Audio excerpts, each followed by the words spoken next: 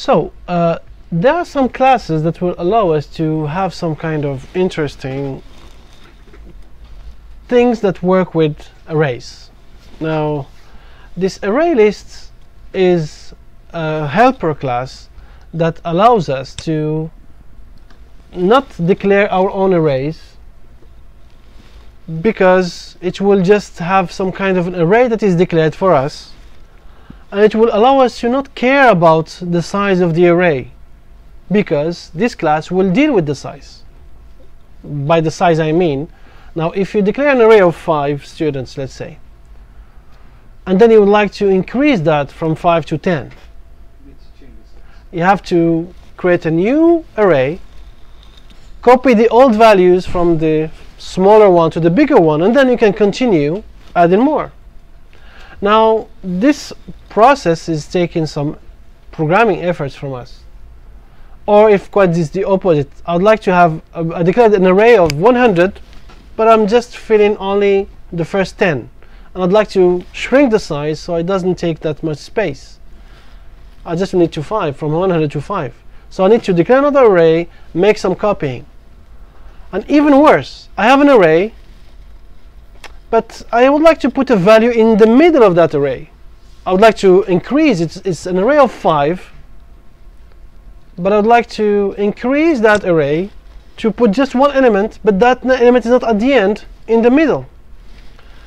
So I just would like you to realize the effort that this last situation that I want you to think about is given us. Let's say you have, this is the array. I'm just going to make a simple array of ints. Now this is an array of 5 elements, and let's imagine I have all these are the values. Now I have declared this array int. If I would like to declare an array like this and put some values, that's very easy. Do this int a, that's an array, new int of 5. Now if I'd like to ask the user to give us some values, and then the user gives us the values, I can use the scanner, etc., and then I have those values. Now with my program, I just would like to be able to ask the user, okay, do you like to add another value? Yes, okay, and then I'm going to ask the user, give me the value you would like to add and where you would like to add it. And let's say the user would give me 4. That's the value, and that 4 I just would like to add it here. Now the task is, I need to declare a new array of the new size, and then copy this new array. What should it do? Copy all these ones, 1 and then 5, then put this new 4, then put the rest of the elements. So it's a lot of processing. This is all prepared and done for us in the ArrayList. It's already available. All I need to do is, instead of declaring an array of int, I make an array of ArrayList. So I'm just going to do this simple. So this is my array list, new ArrayList. And that's how you just declare it. That's the simple version. There are some other things that I'm trying to take away from you for now, but next week we're going to see them.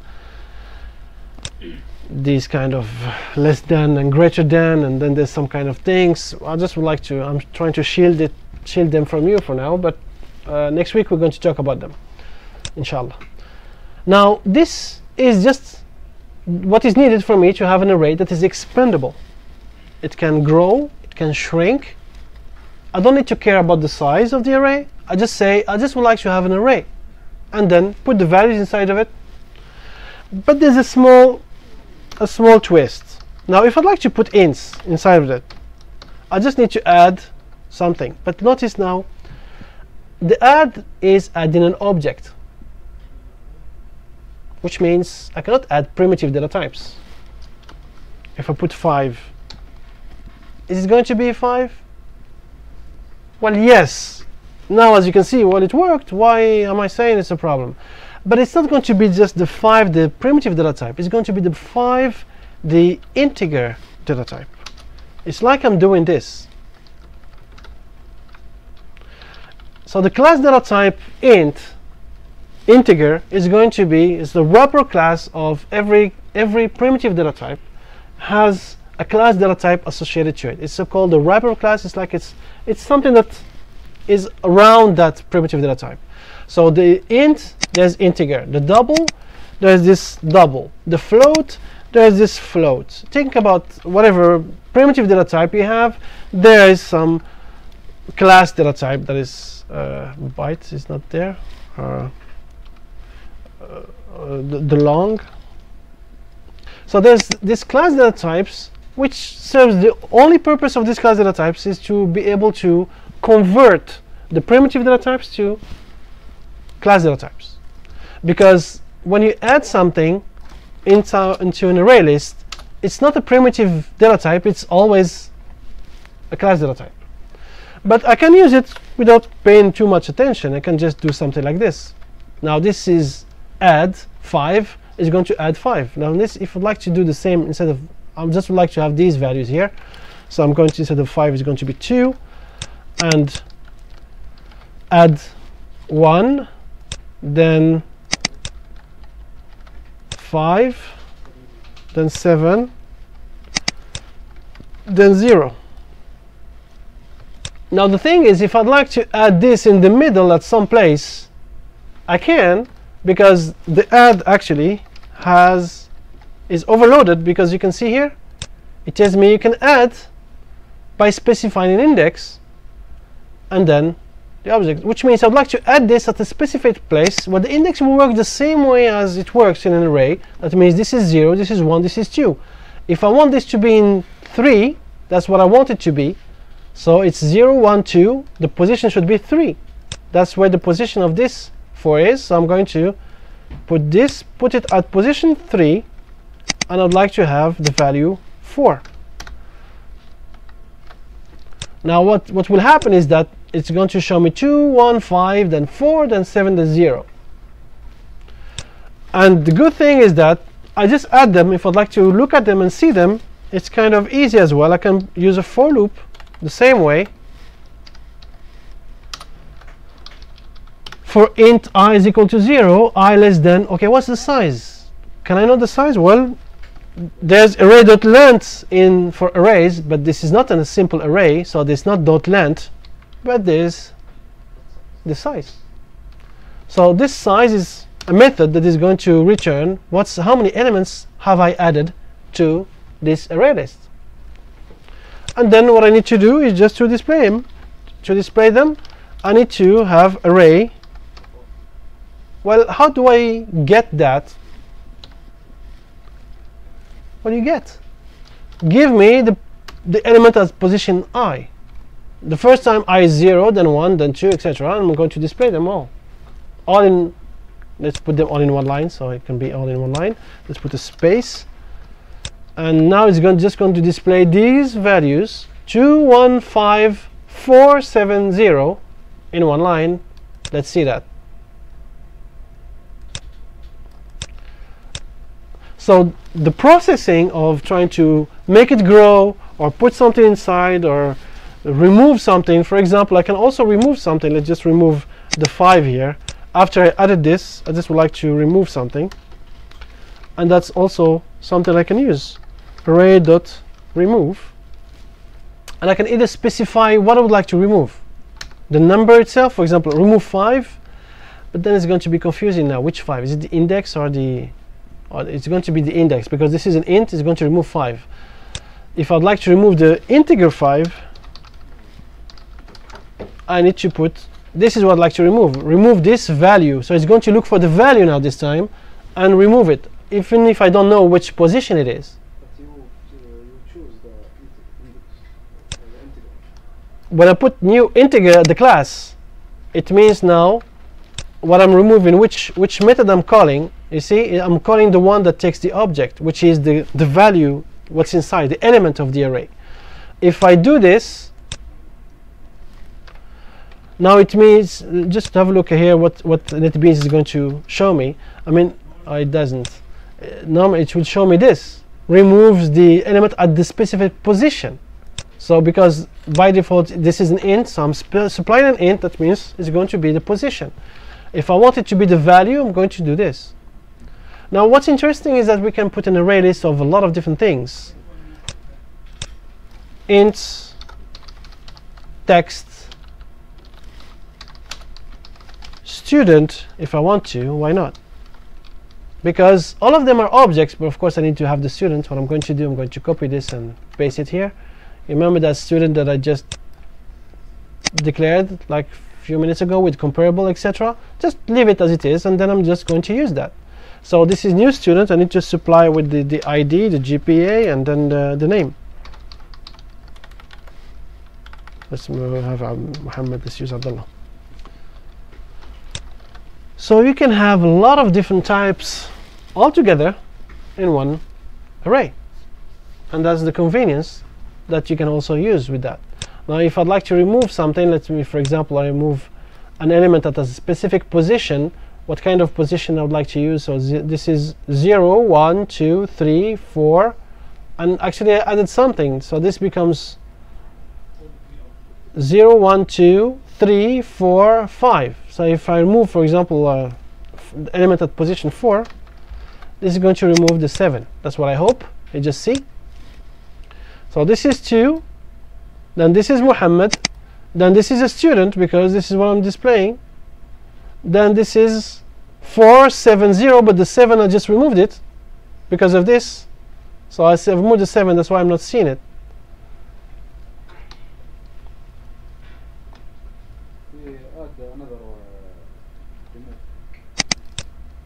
What you would like to remove? Now the new one, the new 4 is what? The new 0, 1, 2, 3, 4. So it's the 0 is the new 4. So it's going to remove the 0. So everything is updated automatically. I don't have to care about it, and that's the beauty of it. And that is a ArrayList. It's kind of handy. It has a lot of different methods. So you have this add, you can add a specific place, add all if you have already some kind of a collection, something we might talk about later. You can clear if you'd like just to erase everything. You can clone, make a copy. You look for some objects. You search for if is this inside of the array. You can look for that with this contains because it returns a boolean. It returns true if the list contains the specified elements. If I'm looking for an element, if it exists, I don't have to implement the search. It's going to be there for me. Is it a binary search or a linear search? I don't know. If I'd like to know, I just need to go and check.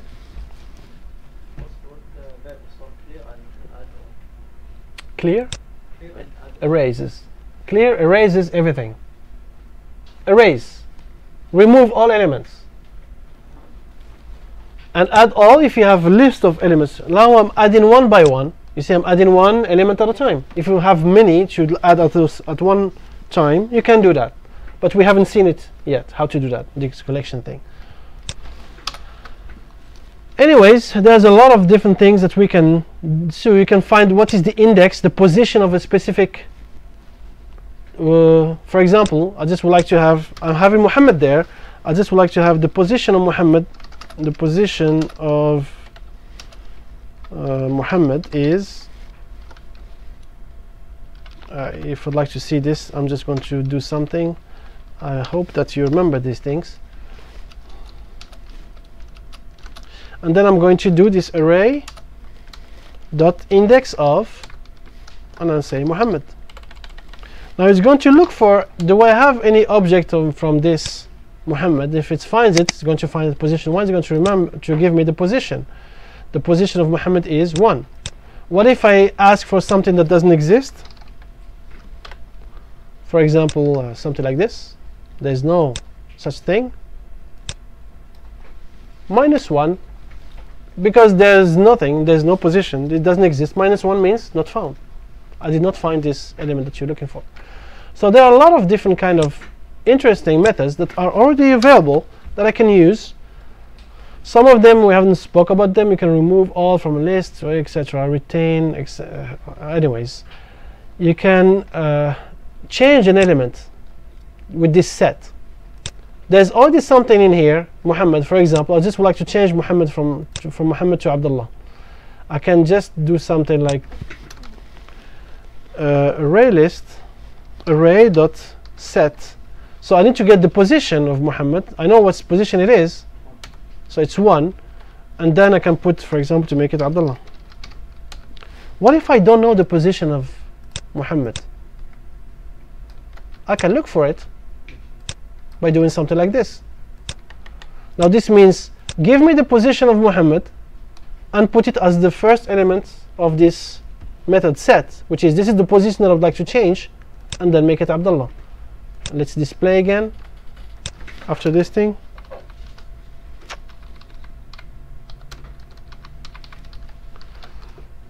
And I'm going to see that now it was changed with Abdullah. Muhammad was changed with Abdullah. And that is the array list. So it has a lot of different kind of methods that makes our life easy if you deal with an array. And that's kind of also you can convert this to an array. So it will give you an array of, if you have one data type, it will be, you can convert to the same data type, or if you would like to have like this. Now this is working because this is an array of object and everything inherits from object. That means I can do this kind of upcasting. A question, yes? What does it mean? Array that index of ASD. What is ASD? Array dot? Line number 37. This? Yep. Well, this is, I'm saying, look, is there an element inside this array? Is there something, an object that has this value? There's not. So that's why this returned -1. If you look here, this returned -1 because it wasn't found. But if I put here something that exists in the list, it will tell me what it is. For example, I can look for 7. I mean 7, I just removed it. Maybe I can look for something that exists. 2. So what is the index of 2? It's going to tell me that the index of 2 is position 0. Or if I look for this, or if I look of this student, I can find it there. So that's mainly the idea. So it gives you the position of where that element is. And now, even if I don't remember where is that position, I don't have to put the value here. I can put it myself. For example, like here, I can put it here, change the position 1 to Abdullah, because I know that Muhammad was in position 1. That's why I change it to Abdullah. But what if I don't know the position of an element? I can get it with this index of. Index of gives me the position of something, so I can give me the position of Muhammad, and this is what you're going to change this position of Muhammad to become Abdullah. That's it for now. I just would like you to try this. I'm going to give you some kind of exercise just to be able to add, remove things. I'm going to put this here, and then we're going to be practicing working with this array list.